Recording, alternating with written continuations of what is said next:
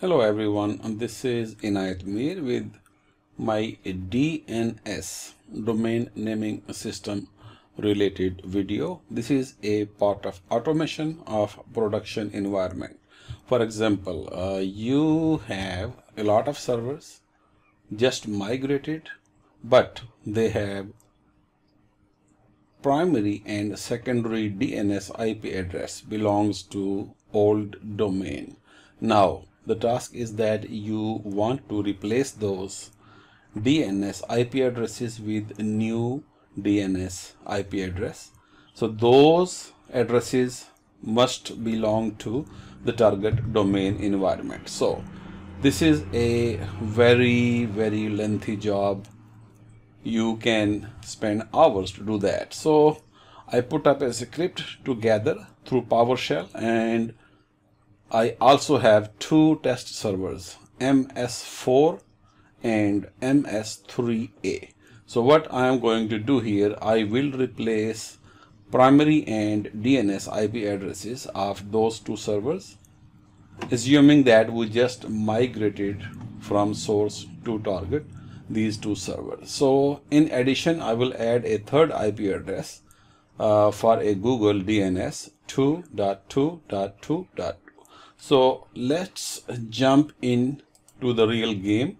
I pinged both servers. They are up and running. These are two member servers. My domain is ny1.com.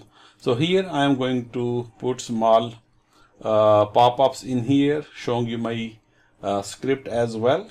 DNS replace.txt is my file. Basically I'm using as a variable where I have two servers placed.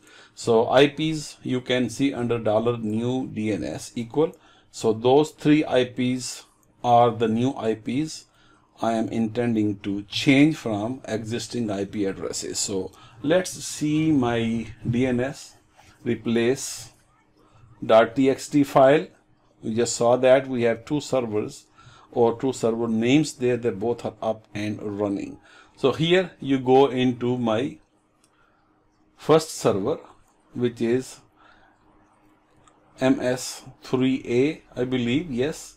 And here I have IP ending with 1.27 and 1.11. So I will go and replace these two IPs with three IP addresses for DNS using my PowerShell script.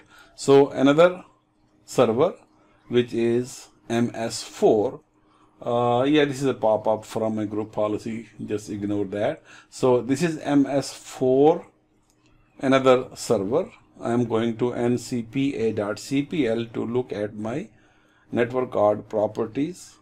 Here you can see my DNS current IP address, which is 1.10. Let me go and change. First make sure that this is 1.10. Alright, so I'm gonna change 110.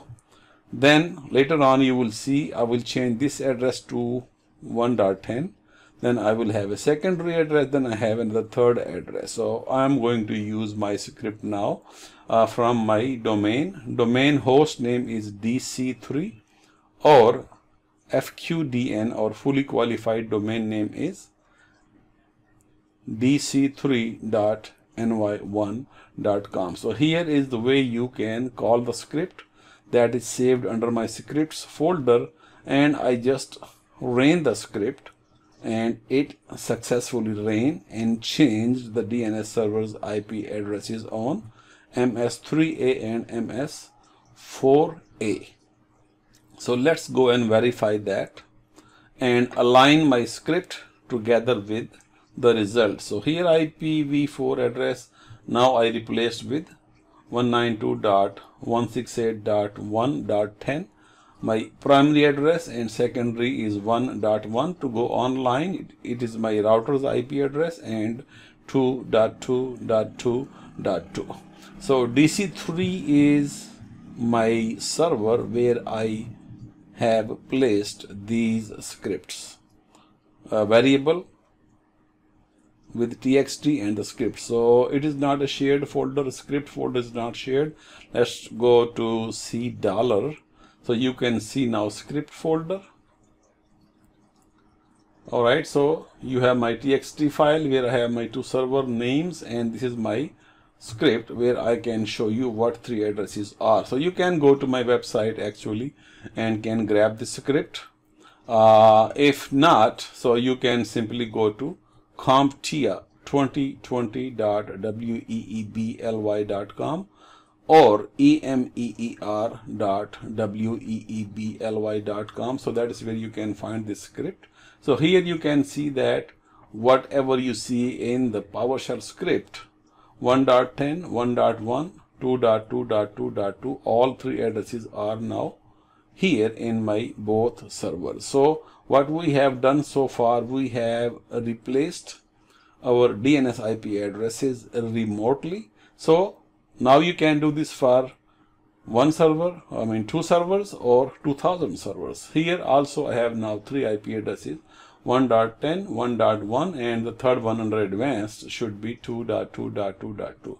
So we have achieved successfully our goal, and this is a part of my automation scripts and also a part of my PowerShell series scripts. So keep watching my video. You have any question, please put on comments, or you can use my full name for my email address, inayatmeer02@yahoo.com. Here once again I am showing you the script which was calling my both servers, and this was the script, this is the IP address, and you can view here also the whole script.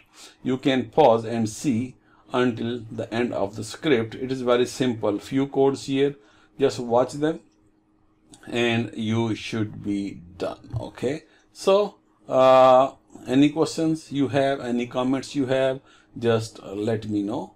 So I will see you in my next video. Bye.